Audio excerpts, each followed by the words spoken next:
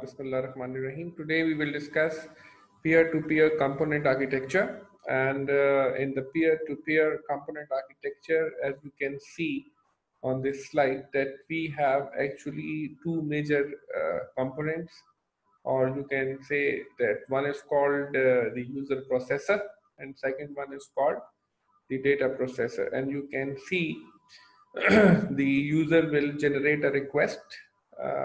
Obviously, when I say a user make a request, it means user can generate queries, user can generate run applications based on this particular data which is being organized.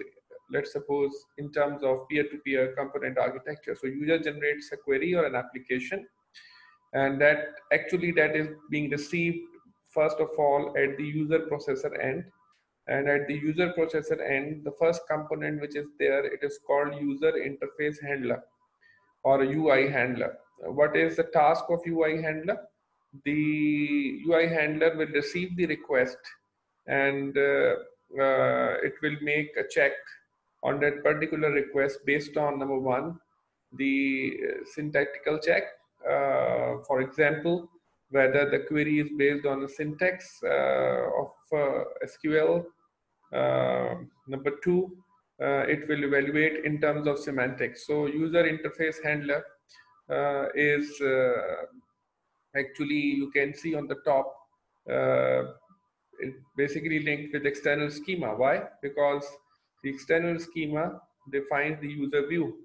So since the external schema defines the user view, so from there we know exactly what type of user requirements and what type of information users may generate through the external schema, which is available to the users. So once the syntactical check is done, then it will move toward the semantic data controller.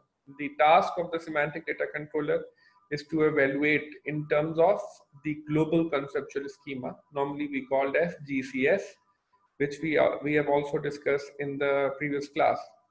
So GCS gives you the overall schema of the whole application, and that is why it is called the global conceptual schema, because we talked about the distributed environment or a fragmented databases. So the global conceptual schema has the complete definition of that particular database.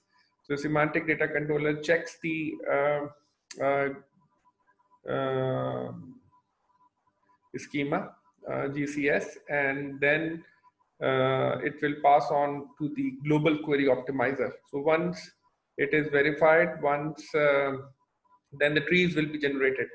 And obviously, whenever we talk about the trees in a relational database environment, so it based on the array component that is called the relational algebra. So based on the relational algebra, the queries will be generated. And whenever we talk about generation of queries or generation of a tree, then it is also important to go for the optimization, because there are several combinations which are possible. There are several paths which are there, how we can reach out to a particular data.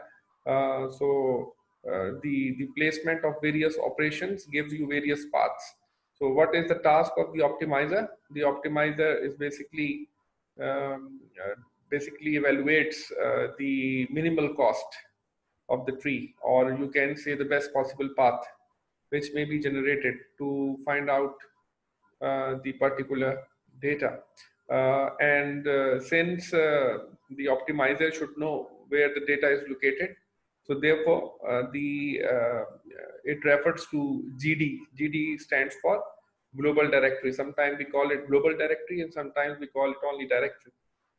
So global directory basically has all the entries of the database. So from there, the optimizer basically takes the information and optimize the path, and then it passes on to the global execution monitor. The task of the global execution monitor is to execute, because whenever we talk about the execution of queries, it is based on two concepts, or you can say it is always concurrent in nature. And Obviously, the two important ways by which that execution will be monitored is based on the inter-query parallelism and the intra-query parallelism. When I say an inter-query parallelism, it means the query is broken into subparts, and all those parts will be executed in parallel. And when we talk about the execution intra-query parallelism, then it means that various queries have been generated by various users which are also parallel in nature. So once the query optimizes, then the global execution monitor actually monitors how that data can be retrieved from various local sites. And all these local sites basically means that your distribution, let's suppose you have distributed it to 3, 4, 5, or even all the sites. So that from global execution monitor, it passes on to the local query processor. And when I say local query processor, it means the sub part of the query sent to a particular localized site where that particular data is stored. So local query processor will run the query based on the local conceptual schema.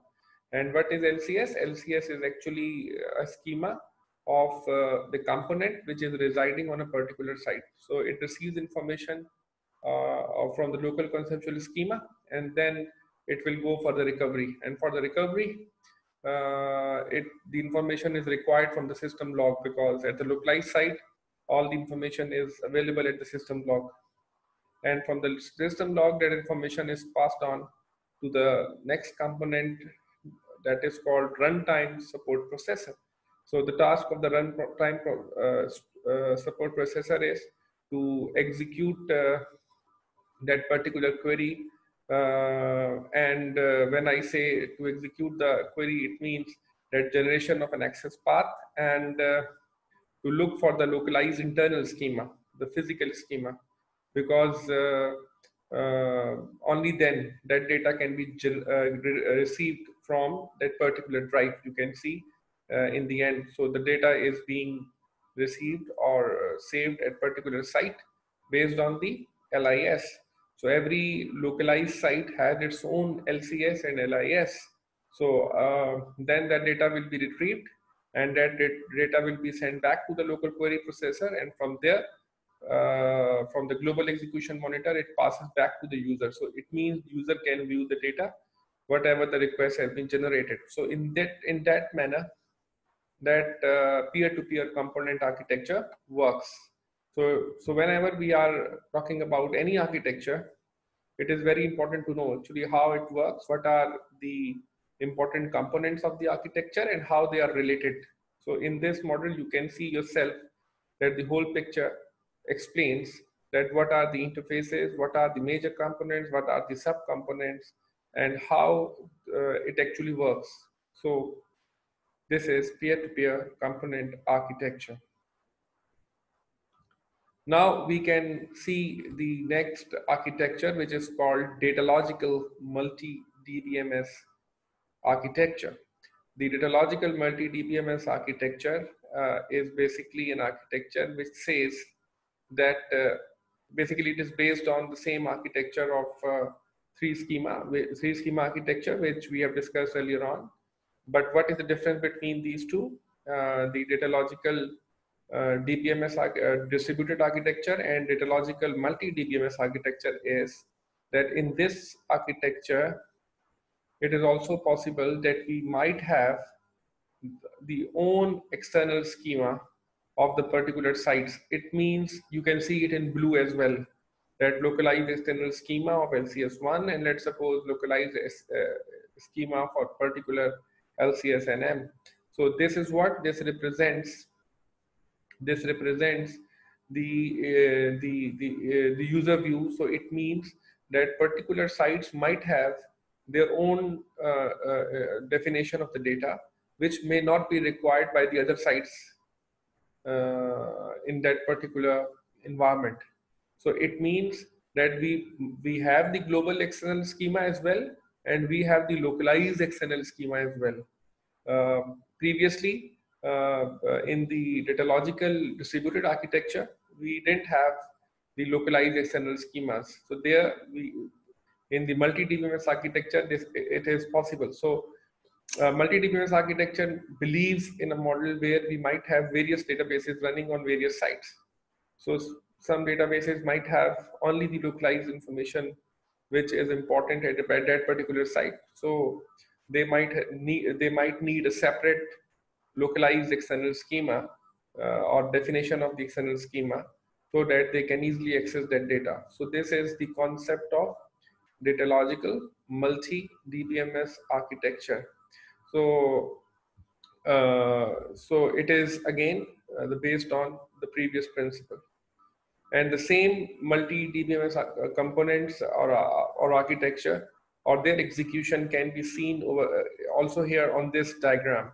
You can see that we have a multi-DBMS layer. It means you have more than one databases running on various sites. So you have a multi-DBMS layer. Let's suppose it is DBMS 1, it is DBMS 2 and DBMS 3. So in that model, you have the global request as well, and you have a local request as well. So local request, which is based on a particular database running on a particular site, means that it will be generated from the users which are obviously there at that particular site. So we have the global request as well, and we have the local request as well. That is basically the basic concept of MDBMS or multi-database system architecture, distributed architecture. So we have gone through with various architectures, and we can see that how it works. So in this chapter, we have gone through with the various architectures, including the datalogical DBMS architecture, this one, where we only have the external schemas. Then we have the GCS, the global conceptual schema. And based on that GCS, we might have various local conceptual schemas running on the various sites.